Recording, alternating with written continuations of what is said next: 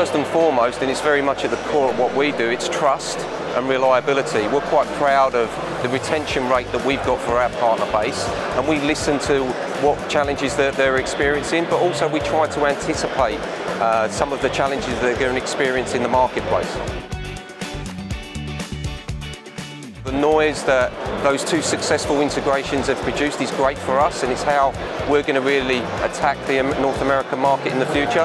But we have a very broad partner base in Europe, and it would be neglectful of us to not listen to them and try and grow our business in the rest of the world.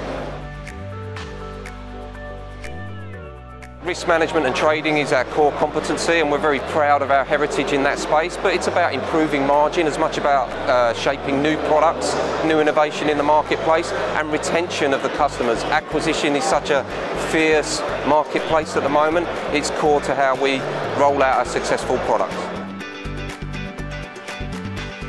We, through FDJ, now have a platform in ABP, so we'll be looking at managed services in the future and the microservices that wrap around that platform. So the platform space is very much something we're focusing on, particularly in the North American market.